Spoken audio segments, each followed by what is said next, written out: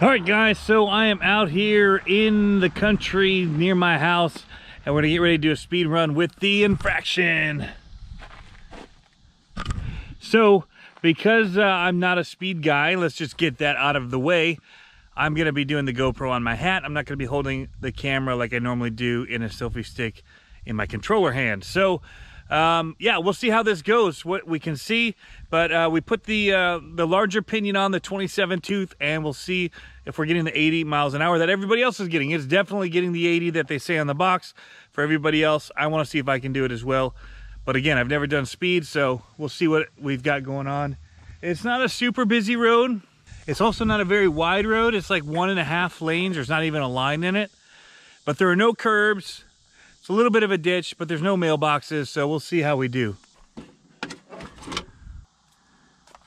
All right, we are running the new 3S 5000 milliamp hour 50C Venom graphene batteries, LiPo. Got our fans going. Once I feel my comfort level with this, we'll try and get the GoPro on the car to get some of the telemetry that the GoPro does, which is super cool. Also, I did cut the fin down.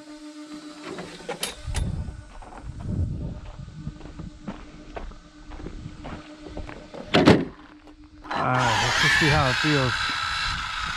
And we're steering off to the side. Get it straightened out. Try and get our steering set before we go too fast.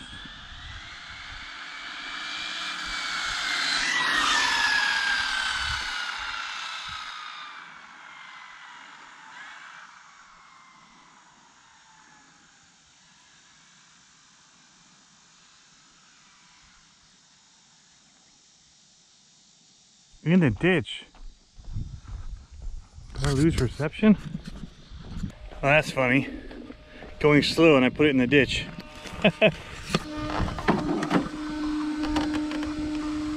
Alright, you can see we are zeroed out.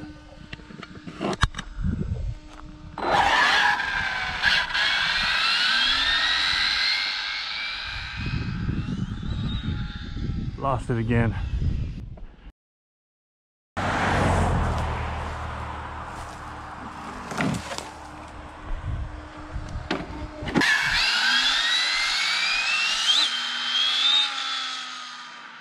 Whew, I'm afraid to go full throttle.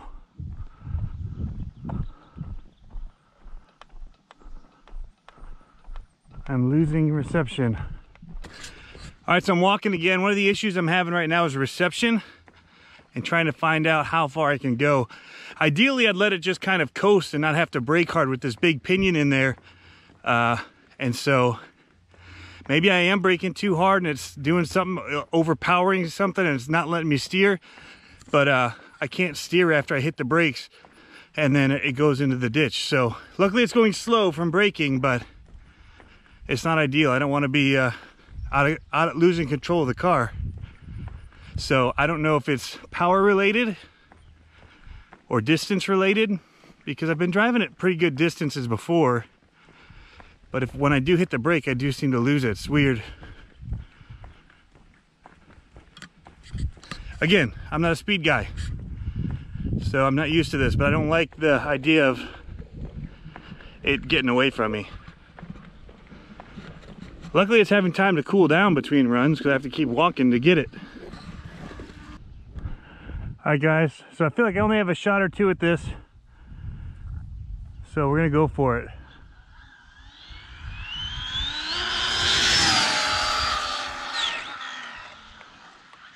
Ooh, into the grass.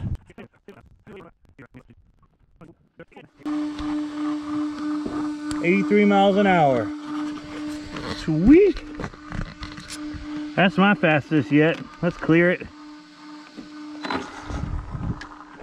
See what else we can do.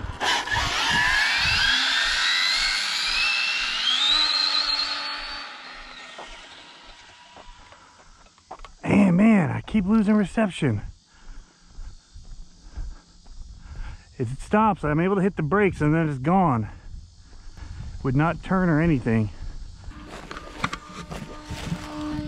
79 that time.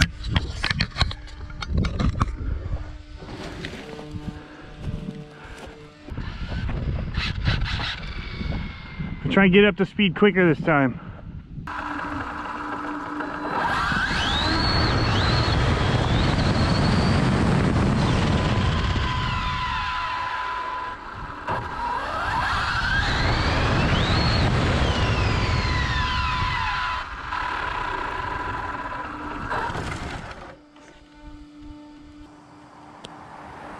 All right, 77.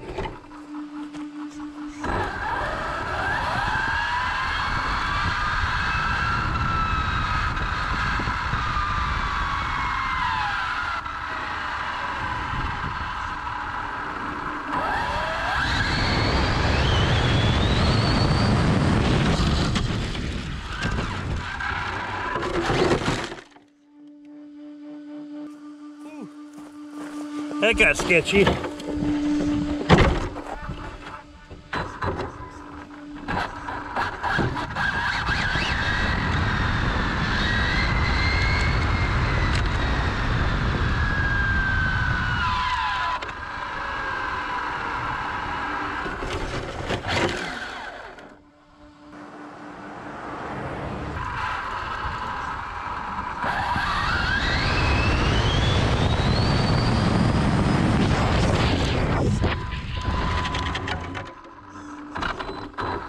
All right, 81. All right, guys, so motor's at about 138. 140 just kind of popped on there for a second. 137. ESC 124. 142 I saw in there. I don't know what it was hitting when it hit that, but warm.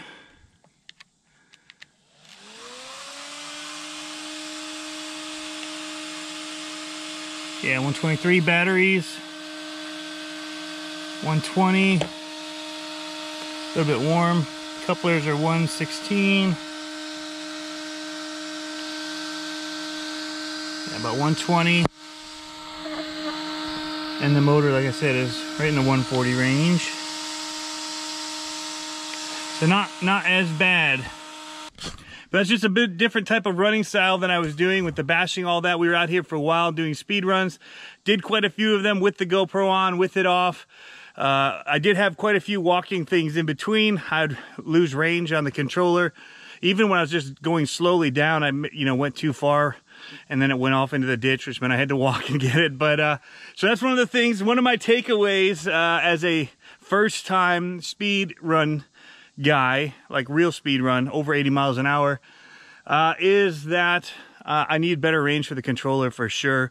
You stand in the middle, then you're halfway, so you've got 150 feet maybe each way, something like that. It seems like it's getting the 200, 300 feet, it was losing range. So even when I was starting in the center, I wanted to have a longer lead time to run up, and then also brake time, so I wouldn't be hammering on that pinion in there, that large pinion, and really heating up the motor and all that. So, I wasn't sure if it was me, if that was overloading at first, having that pinion break, and, maybe then I just lost signal during that time, and by the time I was in the ditch, I couldn't, back it out.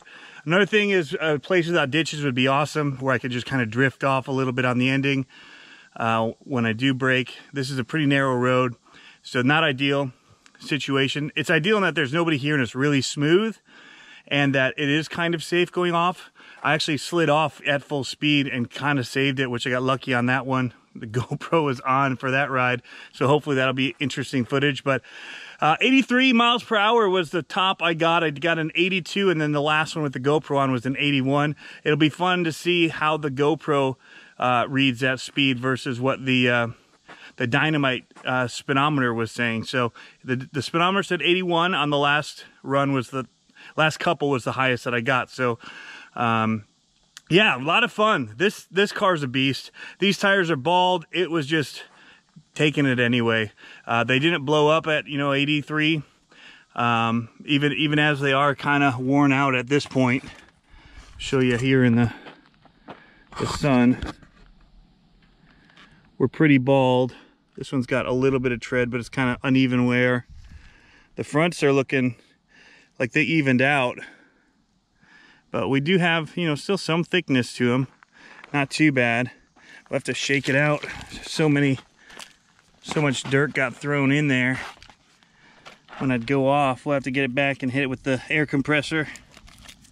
I love this truck. I know that everybody has, you know, different ideas of what was causing overheating and if the motors are toast and all that, but you know, they're running temps that are good now, and yeah, I just wasn't abusing it like I was before with all the burnouts and all that. So good temps, high speed, big gear even. We're running the high pinion, the higher tooth pinion, 27 teeth, and you know, it's 140 temps, something like that, Fahrenheit, not too bad. Anyway, guys, thanks for tuning in as always. Hope you guys are having fun doing the RC and you're doing this week, and we'll catch you next time.